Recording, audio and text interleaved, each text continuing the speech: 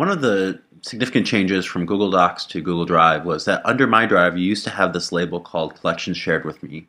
This no longer exists. So in order to find folders or files that are shared with you, you have to select the Shared with Me. So I'm going to go ahead and clean this up. I'm going to close up all the files and folders located under My Drive. And I'm going to select the link that says Shared with Me, and I can tell it's selected because it's highlighted in red. In order to find files and folders that are shared with me, I can see I have a number of different Google documents that have been shared from Denise and Christy and Maylene and Natalie and Dan. And I can sort these documents a number of different ways.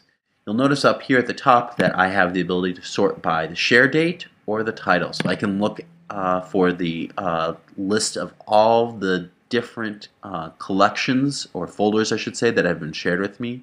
So these are all listed alphabetically, and what the date that they were shared with, are shared by. Or if I go back to the share date, I can see all of the dates that individual files or folders were shared with me as well.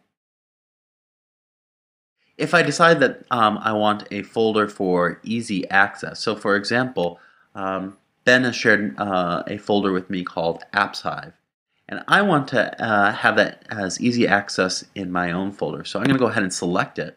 And just like before, I can go ahead and choose to organize or add to my drive. So I'm going to go ahead and select Add to my drive. It will say that the AppsHive has been added to my drive, so I'll find it both here and shared with me and in my drive. And then I'll notice now here in AppsHive, I can go ahead and organize that and place it into a folder and subfolder that I'm already using.